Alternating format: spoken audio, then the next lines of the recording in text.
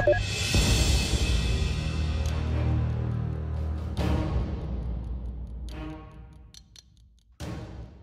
guys, Steve here for Who Took My Dice Miniature Wargaming. You know I am. Welcome to another Terrain Builders update sort of thing. I don't know what to call it. It's actually, I'm going to be showcasing, in all seriousness here, a piece I built for Encounter Terrain's 10x10 competition. It was on Instagram last month. It's November 2nd today, so, and there's actually be a new one coming, so I'll have another one of these very shortly.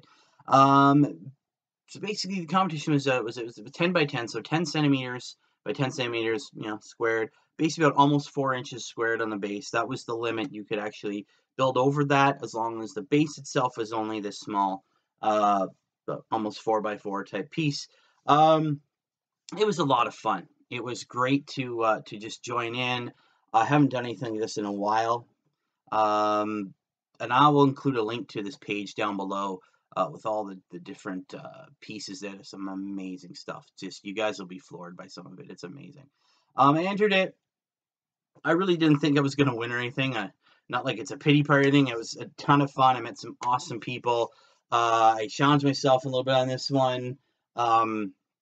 It was good. It was a lot of fun. And I encourage anybody else, if you do come across, this sort of competition with Instagram, YouTube, wherever, do it. Dive in. Even if you don't think you have a snowball's chance in hell of doing it, do it. Go do of winning it. I should say. Go do it. Just do it. Just have fun. It's just great. It's a lot of fun. It's actually, there's 2 groups of us in this new one. There's another one that starts in 2 days. We're just waiting for the final rules to come down and just have fun. I think the theme of this one is folklore now.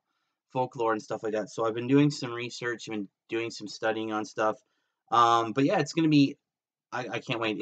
I think it's almost quadrupled in size. I think there maybe doubled, quadrupled. I don't know. It's a lot bigger than it was last time. So I'm gonna go table down in a second. We're gonna take a look at it. This one's built out of foam board and some just various thickness of that, and some pink styrofoam as the base, because it's easy to work with. It's nice to be able, you can kind of shave it off a bit to try and get the sort of the shape you want right off the bat.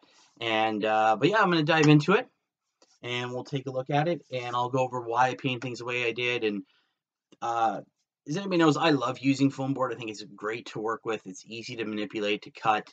But yeah, it's a lot of fun. So here we go. So here it is in all its glory. So as you can see here, I used a number of pieces of the foam board there just to get the basic shape. The basing there, which I've painted up. This is the styrofoam. Makes it very light. I just use some thinner stuff there for these pieces of floor, and then just sand on there to give it the texture. Wanted it dirty. The same thing out here. I want it to look like a ruined piece of building that may at one point been something important, but at this point, no one really knows anymore. Just a lot of dry brushing to get sort of this dirt covered thing, and I included the colors that you see everywhere in the rest of the model, other than the blue. The blue, I just wanted to do something that broke up. The rest of them are earthy and darker colors. Again, I just put the sand on here, dry brushed it with some grays. I did something different. I actually decided that the inside of the flooring would look like some sort of concrete, so I painted it differently to make it to sort of break up the blue as well, so it wasn't just a wall of blue. Dry brushed several different colors.